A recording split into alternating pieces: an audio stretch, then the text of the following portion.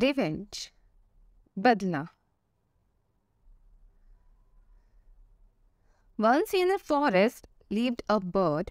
She had a nest on a tree where she laid her eggs.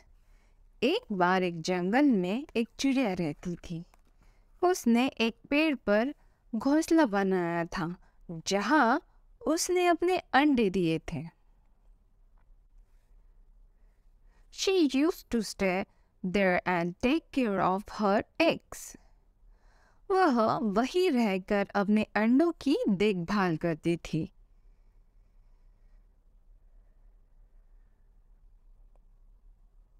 But one day an elephant came roaming near that tree. लेकिन एक दिन उस पेड़ के पास एक हाथी घूमता हुआ आया. A while later, bird saw that elephant started to eat branch from that tree. थोड़ी देर बाद पक्षी ने देखा कि हाथी उस पेड़ की टहनी खाने लगा है. Soon, elephant reached for branch on which bird's nest was built. जल्द ही हाथी उस शाखा के लिए पहुंच गया जिस पर चिड़िया का घोंसला बना हुआ था.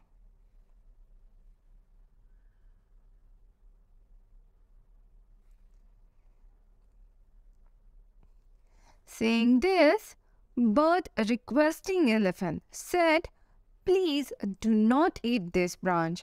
I have my nest on this branch and there I have laid my eggs.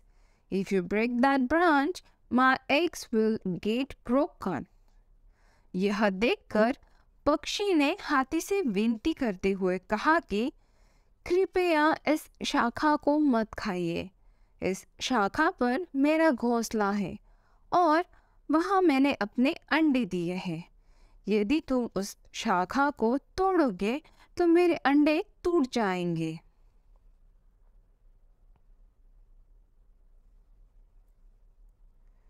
Bird pleaded with him, but elephant ignored her request and said, "I can't do anything about it. I want to eat that branch."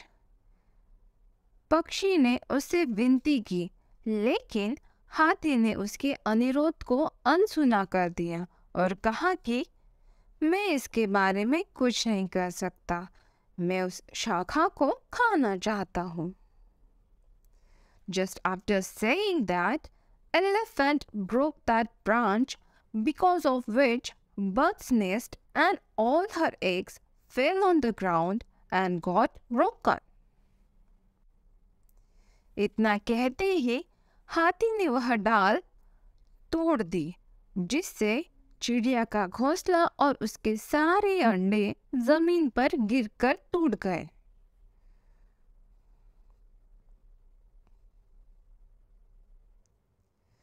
Bird got very sad and began to cry, but she swore that she will take revenge for her loss done by elephant. चिड़िया बहुत दुखी हुई और रोने लगी, लेकिन उसने कसम खाई कि वह हाथी द्वारा किए गए नुकसान का बदला लेगी. Bird went away and flew to the nearest village. चिड़िया उड़कर पास के गांव में चली गई.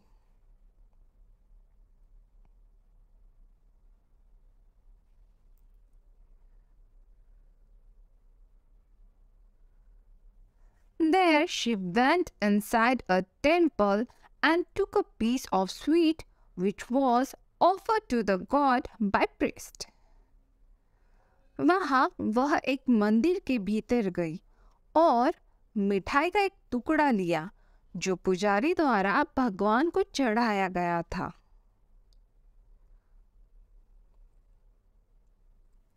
With that piece of sweet, she went toward forest again, and there she threw that piece near an ant's colony.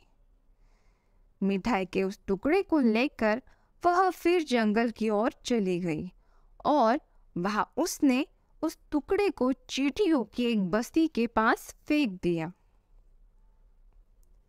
Soon, ants began to get attracted towards that piece of sweet, and after a while, many ants got stuck to that piece of sweet to eat it. जल्द ही चींटियां उस मिठाई के टुकड़े की ओर आकर्षित होने लगी और थोड़ी देर बाद कई चींटियां उस मिठाई के टुकड़े को खाने के लिए उससे चिपक गई।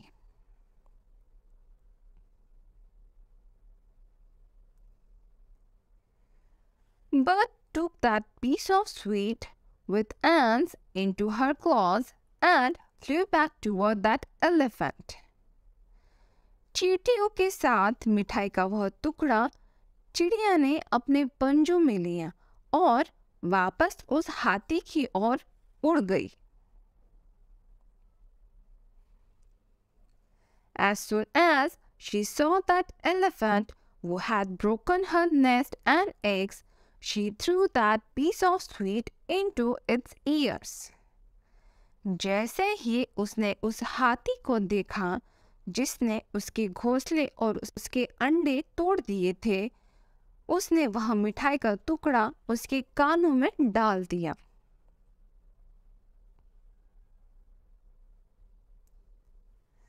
In a while, ants started biting in elephant's ear, because of which elephant felt pain and started to jump, sound like mad, and fell into a pit.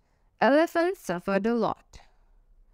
कुछ ही देर में हाथी के कान में चींटियां काटने लगी, जिससे हाथी को दर्द हुआ और वह पागल की तरह उछलने लगा और गड्ढे में गिर गया।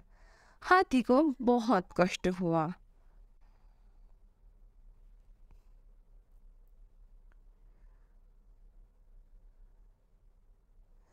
Later, elephant got to know about what Bird did and understood his fault and apologized to Bird. बाद में हाथी को पता चला कि पक्षी ने क्या किया और उसने अपनी गलती समझी और पक्षी से माफी मांगी। After that, elephant learned that he should never think of someone smaller than him as weak and hurt them.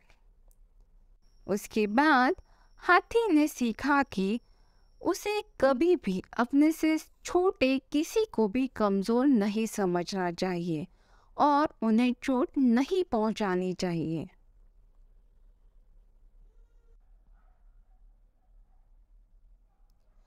Moral: never harm or do injustice to someone just because that person is weaker than you, as everyone have their own strength and weaknesses.